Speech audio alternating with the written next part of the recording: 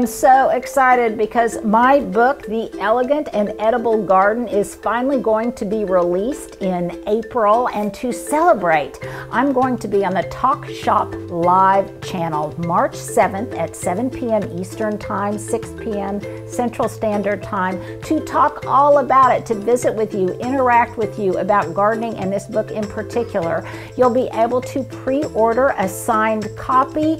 We will be able to have a real conversation about gardening. So make sure to put it on your calendar now. We will make sure to notify you when the channel goes live. And again, that's March 7th at 7 p.m. Eastern Time, 6 p.m. Central Standard Time. Make sure to put it on your calendar now. I hope I see you then. Well, before we get started today, a couple of housekeeping items. Everyone needs to welcome Stuart back. He took a little mini vacation, and I did the last Wednesday walkabout solo. A number of you commented on my audio going in and out, and that's because Stuart wasn't here to support me. So, as always, it was Stuart's fault. Secondly, you just saw a commercial about my appearing on Talk Shop Live. If you go to talkshoplive.com, you can scroll across and you'll see my face, and it will give you information about my appearance. And what I'm going to do is talk about the book, and it's going to be on March 7th. 6 Central Time, 7 Eastern Time. You can buy an autographed copy while we talk about it. You guys, this is your opportunity to really interact with me. You can ask me questions. We can have an exchange of just garden talk, and I think it'll be a lot of fun. So if you can, mark it down on your calendar, because I would love to have your support, and at least know a few people will show up. Secondly, and much more seriously, today when I came out to start working in the garden, it did not escape me how fortunate I am. How fortunate I am to be in my own home and being able to work in my own garden when so many people right now don't have that luxury. And it's not lost on me how much gratitude those of us who feel secure, how grateful we should be for what we have. And along those lines, here is my first question of the day. If you would, I have started sharing on Instagram, and I'll share in the community tab here various links to different resources where you can help the Ukrainian people. And it's important to say that there are so many dislocated people right now. It's not just the Ukrainians. There are people all over the world who had to leave their homes, and they are forced to be away, in some cases from their loved ones, from their cherished homeland. And if there are ways that we can be sensitive and help those who have been displaced, then I hope we will take this opportunity to do that.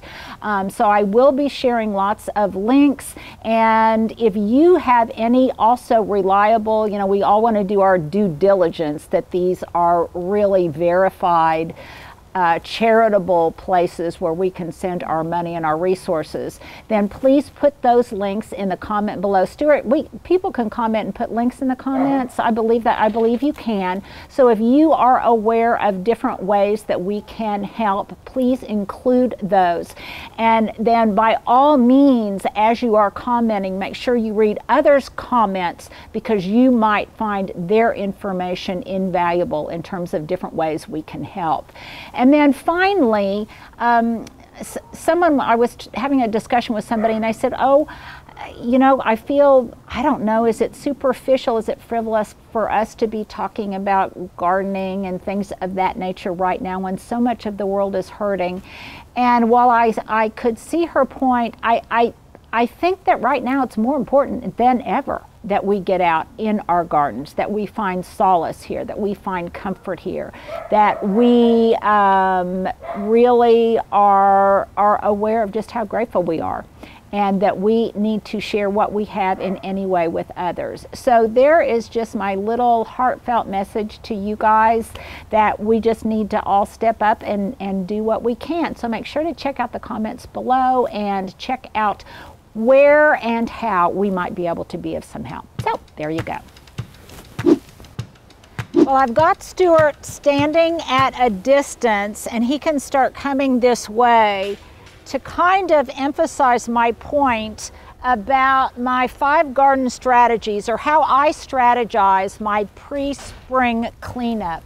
Now again, I am no expert. There are so many different ways to do it, and obviously my question of the day, I want to share how you guys tackle the magnitude of all there is to do to get ready for spring. Before you plant, before you really start, spreading seeds or annuals or anything like that. You have to do a certain amount of just garden grooming and garden cleanup. And so this is how I tackle it and how I kind of strategize the enormity of the job. But again, I'm no expert. You guys share how you strategize. So number one, what people are going to see first, since I live in a neighborhood and I get tons of drive-by traffic, what people will see first is obviously my front yard, and it's because those are the things that bloom first. So that is my number one strategy. I'm going to prioritize the areas that will be seen by the public, enjoyed by others as they walk about, and also those things that will bloom first. That may not be the case for you guys. You may live out in the country and your strategy for your garden cleanup might be completely different. But for me, things are going to start accelerating pretty quickly. Bulbs are starting to come up, seedlings are starting to germinate, and I really want to make sure that most of that fresh foliage that comes out is erupting and there's not a lot of brown, dead, leafy litter around it. So that's how I'm prioritizing that. And here's kind of an example. You can see over here on the east side near my drive, I haven't gotten to this area yet. I've still got lots of leaves and things in here that need to be cleaned up. Versus this side on the west, where I've already cleaned out a good amount of the leaves and I have top dressed it with composted manure. So it looks a lot tidier, and consequently, when the bulbs start coming up and things, they're going to come up against a canvas that's a little bit more beautiful. So this is another example here. I've showed them to you many times, but the hellebores now have been cleaned up some. There was a heavy frost, so I'll cut back more foliage. But for the most part, it's going to be flowering in an area that looks tidy and well groomed. And also it will not only look well groomed up close, it will look good from a distance. So for me, that's my number one strategy for prioritizing my cleanup. What is going to be seen very publicly by others, and what can I do to enhance and beautify the things that are coming into bloom first. Now let's move on to my number 2 strategy. Well, here's my number 2 strategy. As you guys know, my garden, and probably many of yours as well, are divided up into what I consider to be garden rooms. This is kind of like the dining room, and over here I refer to this as the bistro. And right now the weather is really beautiful. We're going to have some warm days where we can sit outside, we can dine outside, and we can enjoy the out of doors before the temperatures dip again, or before that heat sets in ultimately this summer. So here's my number 2 strategy in prioritizing which rooms I clean first. And that is those rooms that we are going to use right now will get tidied up and groomed first. So yesterday I spent a good amount of time removing lots of the leaves, cutting back plants that were overgrown or brown and needed to get just a haircut, so they'll start looking good a little bit later. I am not shearing or pruning my boxwood yet, but nevertheless there was a lot of things that I could do to make this whole area look a lot tidier and a lot nicer, so that when we sit outside I can really enjoy the space without feeling like I need to constantly get up to do do some kind of cleanup. So consequently, yesterday I cleaned off my glass table. I shook out all of the seat heads and that kind of thing from inside the chairs. I started working over here in the bistro a little bit, tidying it up, sweeping gravel, putting it back into place, deciding where I wanted to maybe position some of my plants. So this whole area right now looks a lot tidier, a lot cleaner, a lot more kempt, because these are the spaces I hope to enjoy and use first. So that's my second strategy, is I'm prioritizing cleanup based on the spaces I'm going to be using right now. Okay, number 3. When I was in the Cotswolds visiting Rosemary Very's absolutely incredible garden at Barnsley House, the caretaker there described what she considered kind of a foundational concept in English gardening, and that was that the things that are the garden spaces that are closer to the house tend to be more well-groomed, more formal, tidier, and require a little bit higher maintenance. Then as you got away from the house, areas became more natural, and they even described them as an area that they considered to be the wilds. It was not as well groomed, it was much more natural and looked like it might look in nature. So that's another concept that I think about when I do my garden grooming and my garden cleanup pre-spring. I start close to the house, and then I move my way out. So the areas that are right up against the back facade of my house or the front facade of my house will get tended first. The areas back in the potager, even though I will start working on them, I will do them later, because those aren't areas that I'm seeing as much as I am these areas that are right near and contiguous kind of to my deck area. So here's an example of that. I'm starting to clean up, not all, because a lot of this leafy coverage will be a permanent mulch, but I am going to remove some of it,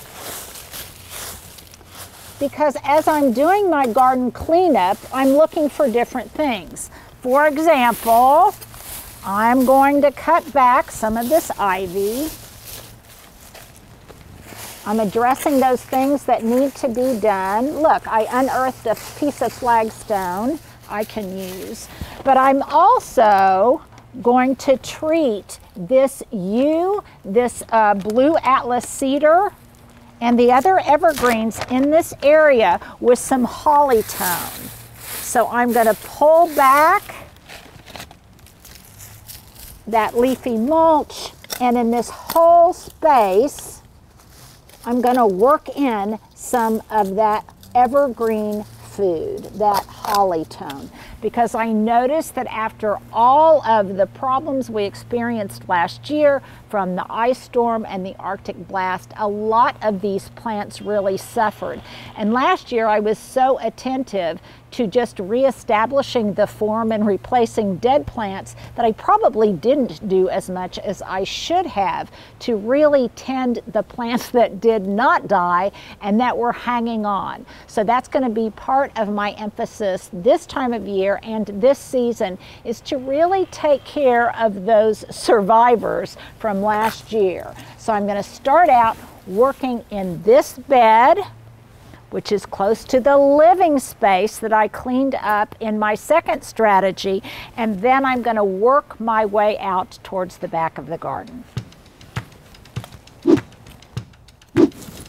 Well, as gardeners, we're very aware of the fact that there is a window of opportunity to do almost any kind of garden activity. And one of the expressions I'm most fond of saying is that here in the South, there's only two seasons. There's before the heat and there's after the heat.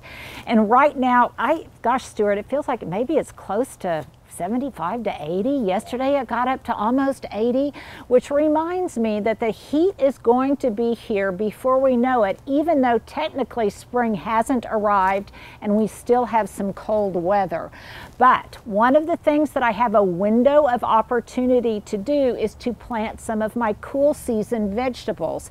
And I'm going to be planting the different quadrants of my potager with leafy greens, spinach, some French breakfast radishes. And so consequently, I am prioritizing this space, and that is my number 4 area that I am going to strategize. My strategy for cleanup is areas that I have a window of opportunity to plant, and that is these 4 quadrants. So what am I doing? I've cleaned up all of the leaves. I've top dressed this with some compost. I'm going to rough up the soil.